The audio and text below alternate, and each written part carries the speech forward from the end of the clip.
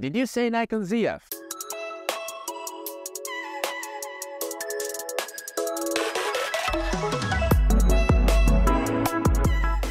Hello everybody, welcome back to the channel. Thomas Love here from beautiful Vancouver, British Columbia, and today we're finally discussing together the first photos that leaked about the Nikon Zf. So thanks to Nikon rumors, we finally have the few photos about the shape and the size of this camera that we are all waiting to be announced soon, like in the next couple of weeks, end of month or beginning of September, the latest.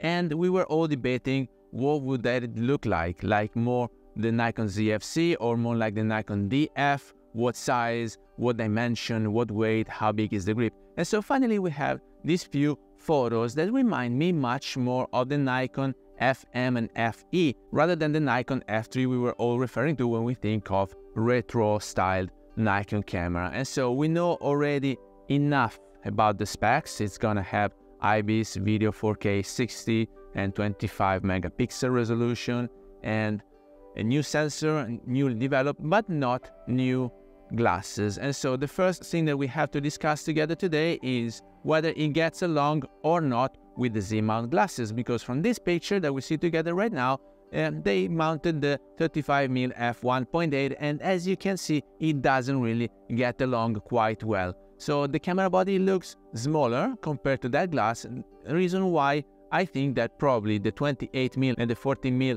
f2.8 SE version would be a better match for that camera. But apart from that, we see here it's the black version. We were all expecting also the silver or the two colors version.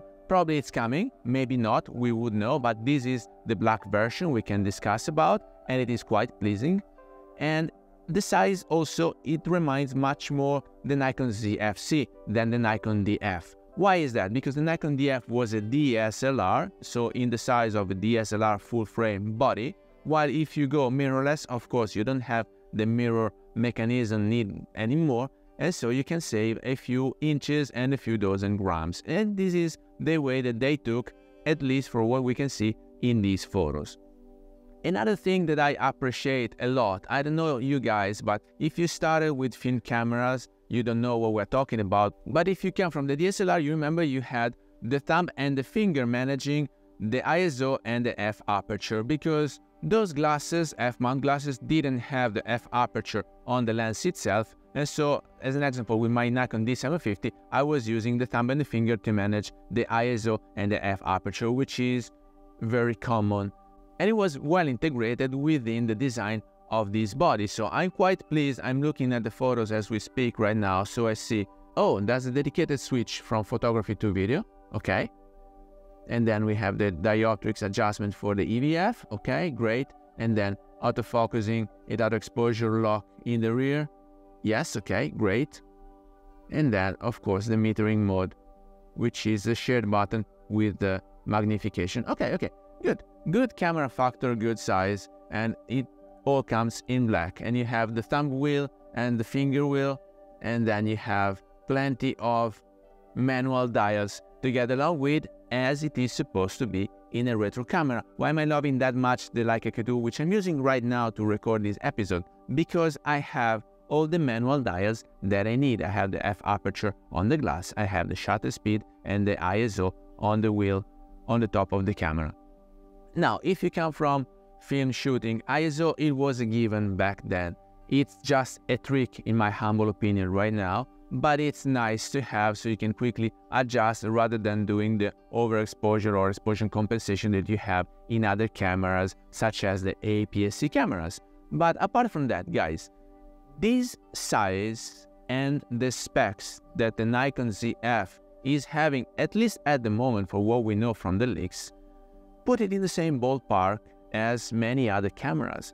I'm thinking of the Sony A7C Mark II that is also to be announced in the next few weeks. It has more or less the same dimension, the same shape, and more or less the same characteristics, the same specs, because the resolution is 25 megapixels for the Nikon, 35 for the Sony, which eventually helps you crop in a bit more if you're using like the pancake glasses that I think you're supposed to use, because if you take either one of those cameras, the Nikon Zf, I don't see it as a workhorse, because there are many other cameras in the same ballpark with the same price level, with the same specs. I'm thinking of the Panasonic S5 Mark II. I'm thinking about the Nikon Z6 Mark II and many other ones, but this is really comparable to the Sony A7C Mark II. One doesn't have the EVF, of course, but it has a better stab and a better autofocusing. This one might have all the manual dials that are needed, so this is more into photography than into videos, but I think that both of them are targeting also travelers. So if you want to travel smooth and easy with a small camera, it's a mistake that Sony is not releasing the R1X Mark III, but probably they diverted to the Sony A7C Mark II, which is overlapping with the Nikon Zf, at least in my humble opinion, because guys, they have similar specs, they have similar dimensions, and also a similar price. We're talking about $2,000 or $2,500 plus glasses, but you can find glasses for as cheap as $300, $400, $500 glasses with autofocusing. And I'm not thinking about third-party glasses, I'm thinking about the official Nikon and eventually official Sony if you're going for the Sony. With the Nikon Zf, you are entering the Z-mount glasses universe, which is latest technology Nikon could develop. They are also brilliant, they are also sharp, they are also lightweight and good. And they are not so expensive, right, for what you get. And so for this Nikon Zf, let's see it together, you are having manual dials, but you're having AF tracking and assist, as in the latest release. Cameras from Nikon, comparable if not better to the Nikon Z6 Mark II, or maybe comparable to the Nikon Z8. We will never know till the very moment we can go out and try it. You are getting a compact, lightweight, pocketable camera, so choose wisely the glass you're using it with, because you can either use it as a workhorse for your day-to-day shooting, but if you're traveling, you can also go for a pancake SE version, and with the one lens only, do everything you have to do. Other things to consider thanks to this flippy screen, it might be your EDC. It might be your EDC you might using for vlogging, you might using for many other things. You might use it for videos. It has 4K 60p capabilities, so why not? It's a full frame camera, and it has a small grip, so I am assuming they optimize the battery consumption in some way, because with such a small grip, I'm not expecting it to last only a couple hundred shots. That would not be a valuable alternative to all the other brands. But if we consider the price point that they're targeting, at least the price point that leaked, it was more or less $2,000, this puts it in the ballpark with many other cameras. I think about the Panasonic S5 Mark II. I'm thinking about the Nikon Z6 Mark II.